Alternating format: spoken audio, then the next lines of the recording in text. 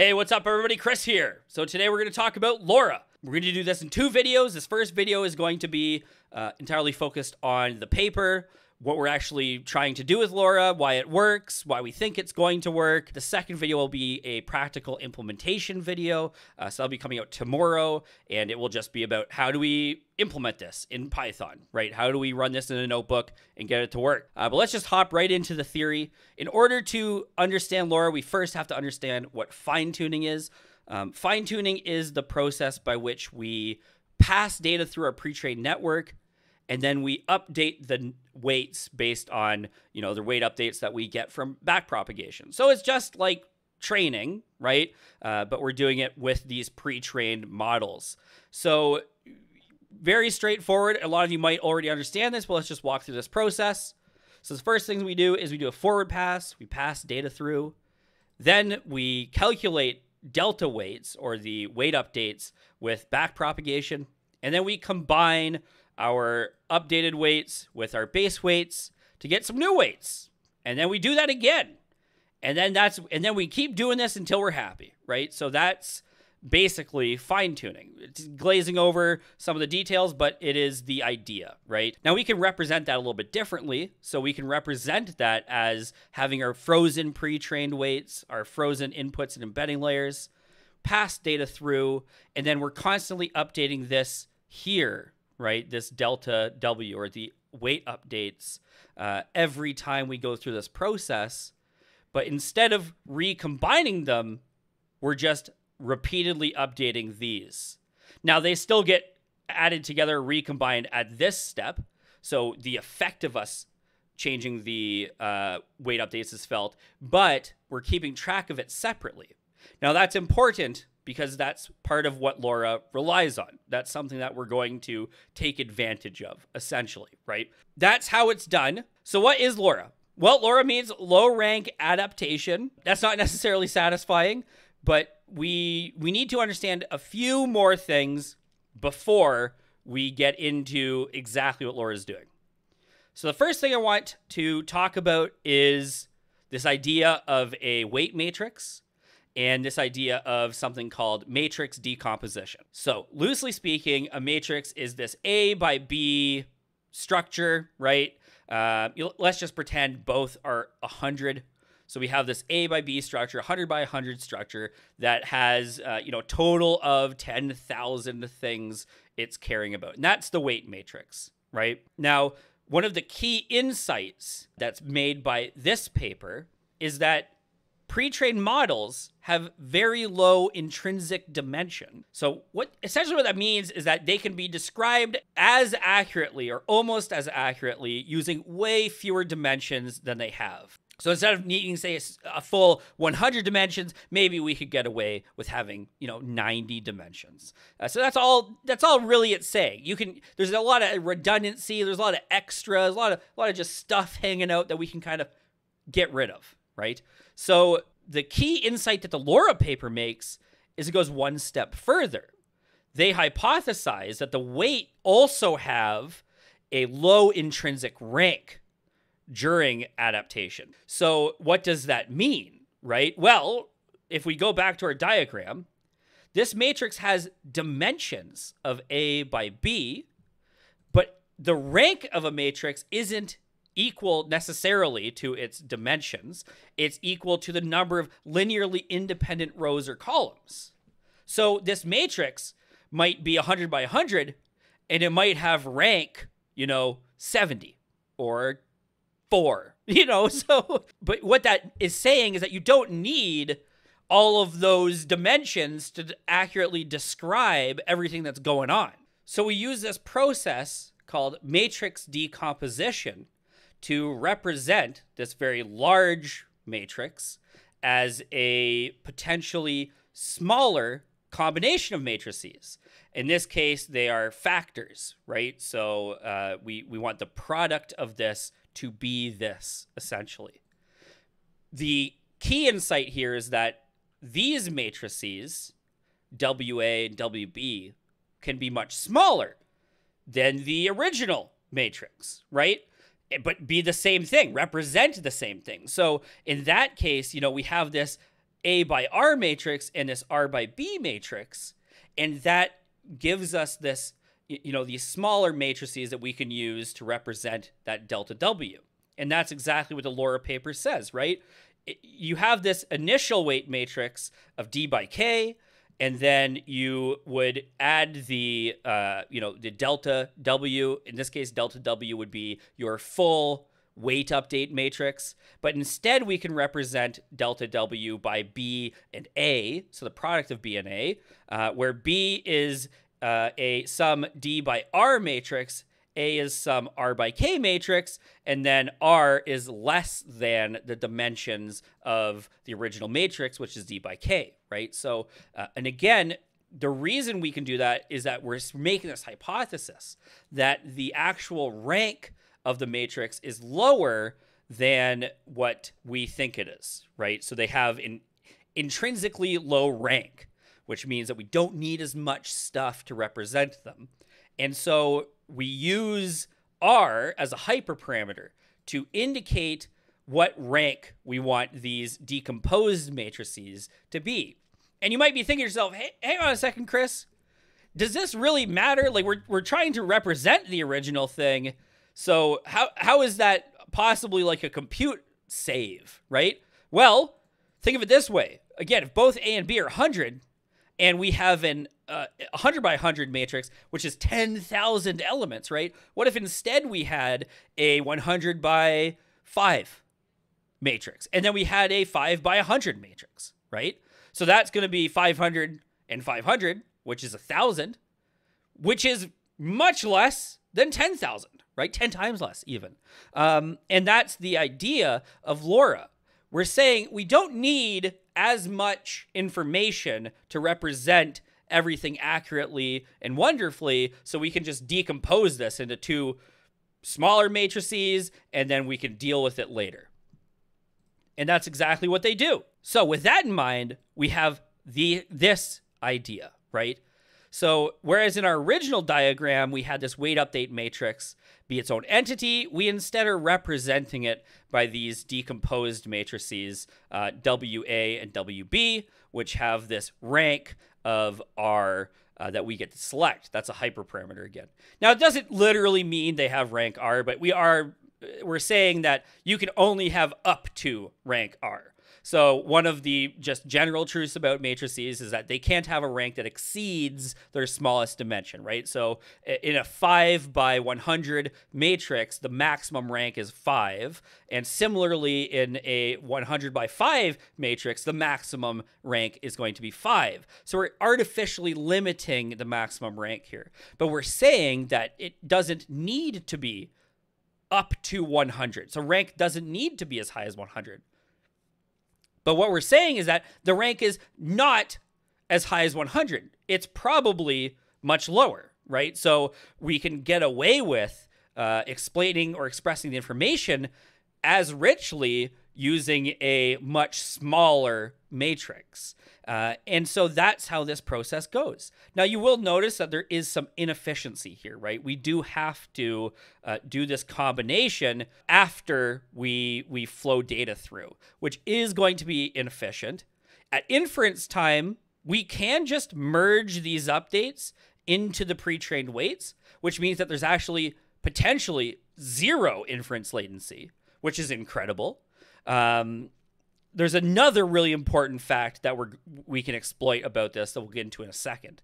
But I just want to, for the most part, get everybody on the same page that what this WA and WB represent are, they mean, or they provide the same information as that full delta W, but we're seeing it expressed in these decomposed matrices.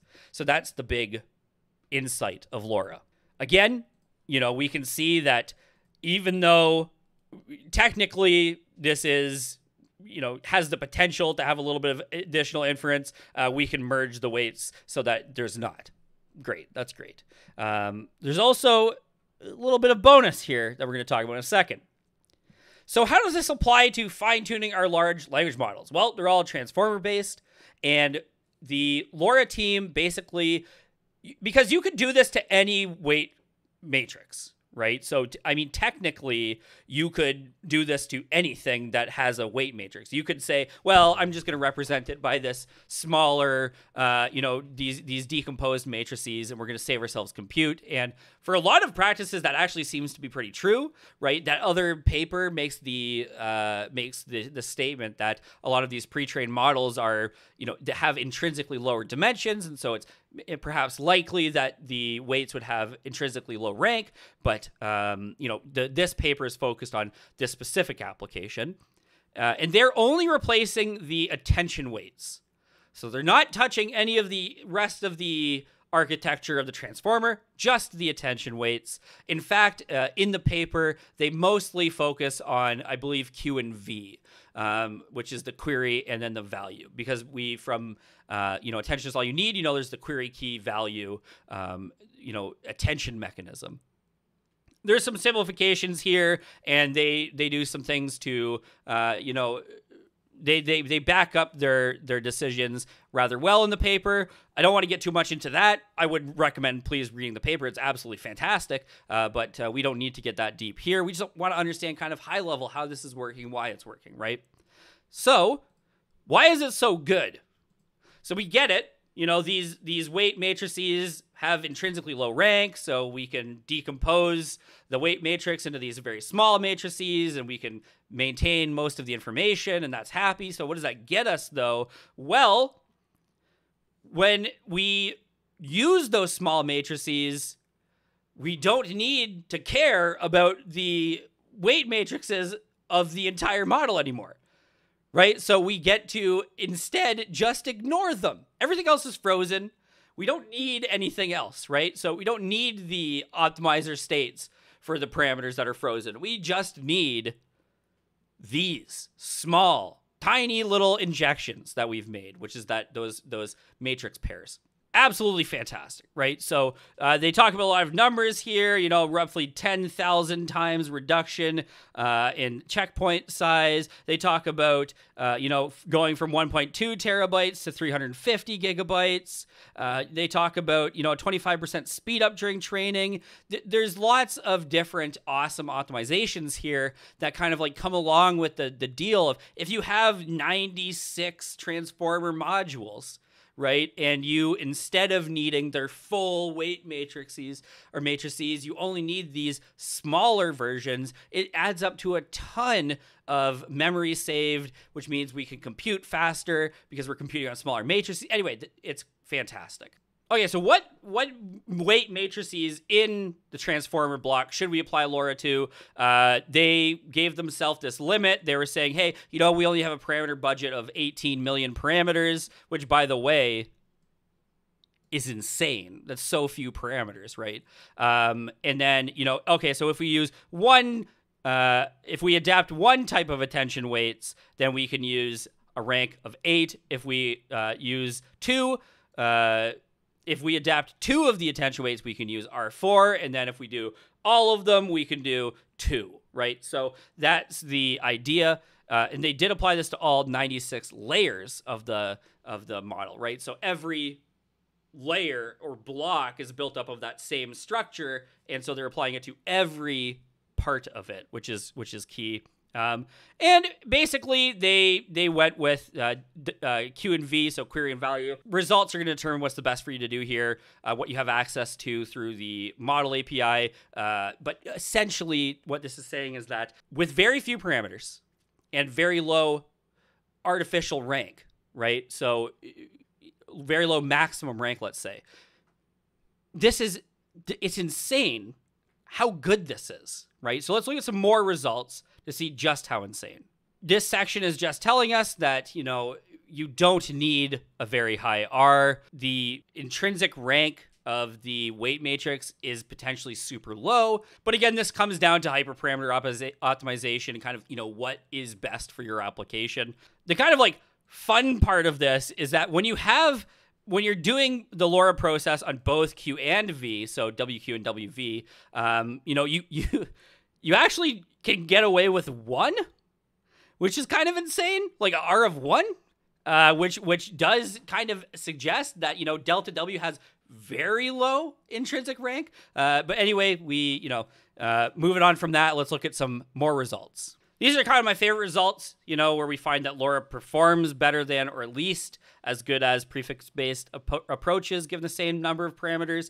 I really think this is cool because, again, there's downside to a lot of these other kind of adaptory methods, or we're adding something to the model. But with LoRA, we're just injecting these matrices. Right? That's like the addition we're making. And we don't even need to keep that addition. We can just straight get rid of it. Now, we don't need to. Now, one of the coolest things that I haven't touched on yet is that because all we're injecting is this, right? And we're training this. And this is like the thing that we train.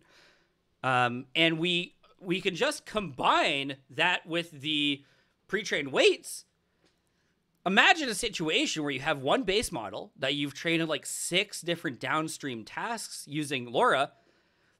All you have to do to swap between those tasks is replace this, right? You could do that even at inference time.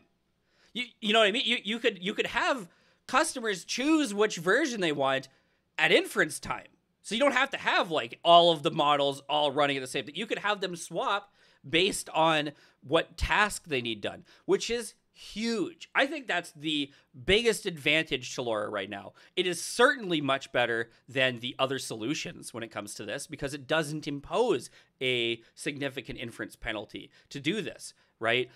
We have the ability to toggle and pick and choose from our toolbox. Instead of having this model zoo all pre-trained or all fine-tuned to do different things, we have this one great model that has been LoRA fine-tuned, and we can put whatever we need to accomplish the task into that slot. That, to me, is one of the biggest advantages of LoRA. And I think as well to a lot of other people. I'm not claiming that I'm like the only guy who's hyped about this, to be clear. But I am hyped about it. And I think it's one of the coolest applications of LoRA is this idea that we can swap. And that is LoRA at a high level, right? But it is. And that's all it's doing, right? Again, to summarize, the key insight here is that because these models have low intrinsic dimension, we can make the inference that they have their weight matrices have intrinsically low rank, so it can be represented very cleanly by lower rank matrices. So we can decompose that weight update matrix into these smaller matrices, and then we can fine-tune those, and just those. Literally just those. Massive memory savings, massive speed increase when it comes to how long does it take to train this thing, right? LoRA is a very impressive piece of technology because it gives us almost everything we want. Fine-tuning is a very powerful tool, extremely powerful tool. If you can fine-tune and find almost as much success, but it costs you 10,000 fewer dollars or whatever it happens to be, which is not absurd. That's just a win. That's a huge win, right? When you have the ability to have all of these different tasks that you can kind of pick and choose and plug and play. Again, this can even be at inference time. You're really setting yourself up for success, right? It's going to save you money. It's going to save your customers inference. It's going to just be better all around. And so that's LoRA. So I hope that this has been useful to you. If you did find it useful, please like and subscribe. And tomorrow, again, we're going to be talking about the actual implementation of this in Python to do a few different examples, including kind of seeing this live inference swap that I'm talking about. So thank you so much all for your time, and I hope you have a great day.